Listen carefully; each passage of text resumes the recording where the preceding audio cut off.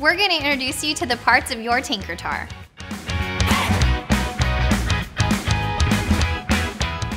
First, you've got the head, then the tuner, the nut. This long part is called the fingerboard, and each black line on it is called a fret. This is the string. There's only one.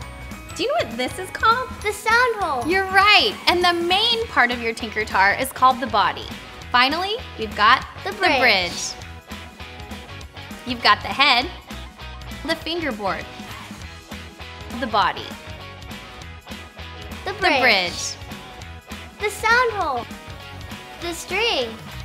a fret, the nut, then the tuner, the parts of your TinkerTar.